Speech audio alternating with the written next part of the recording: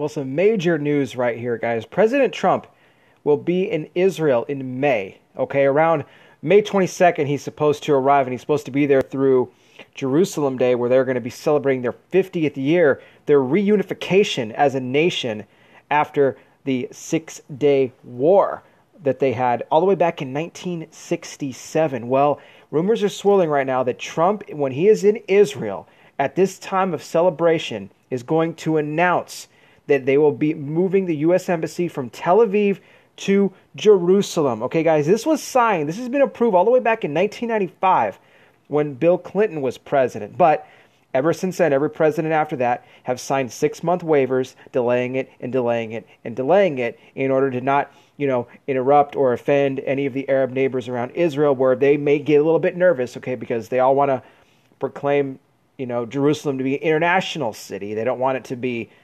Israel's eternal capital, which it is.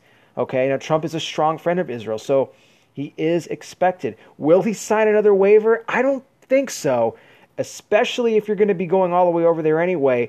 And at the time of Jerusalem Day, the 24th of May, the 50th anniversary of the reunification, yeah, guys, I think this is going to happen. This is going to be a huge thing if it does. Now, on Thursday, Florida Rep. Ron DeSantis brought the issue to the forefront when he told the Times of Israel that the president would announce the relocation of the U.S. Embassy when he visits the Jewish nation for the first time in May. He said, quote, "We have the chance to see a very important announcement very soon," DeSantis said. "What better time would there be to announce the relocation of the embassy than when you're over there as president, celebrating alongside all of our Israeli friends and Jewish people on their 50th anniversary. Trump's visit coincides with Jerusalem Day, as I had mentioned, the day Jerusalem became unified again back in 1967 after they won the Six-Day War. Israeli officials said President Trump will arrive on May 22nd, but did not confirm any other specific details of the visit itself.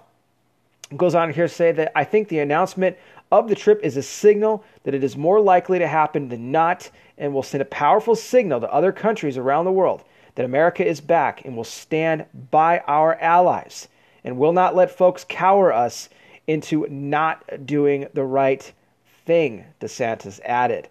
Now, the relocation would be huge, and it would show that Trump, as I said, is dedicated to making good on his campaign promises. He did say that during the campaign, okay?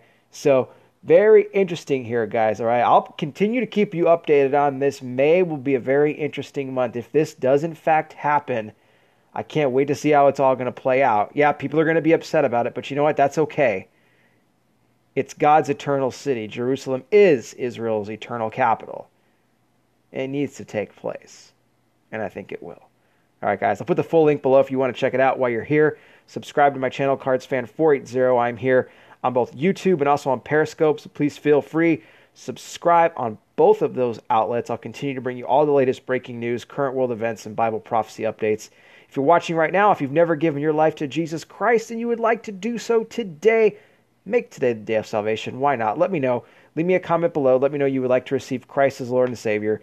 You can be born again, forgiven of all of your sins, come into the kingdom of God, where you'll have everlasting life and a home in heaven for eternity, guys. I'm telling you, it'll be the greatest decision you ever will make. Join the family of God, okay? What better time than now? We're living in some incredibly prophetic times.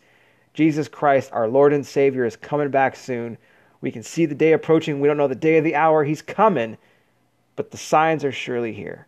But along the way, expect some of the greatest miracles, some of the greatest revivals that this world has ever seen take place here very, very soon. All right, guys, I'll be back with more. Thank you to all those that tuned in on Periscope for this video as well. Remember, you guys can hike over to YouTube as well. Find me on there. All right, guys, I'll be back with more. You guys take care. Please be safe out there. God bless each and every single one of you, and I'll talk with you soon.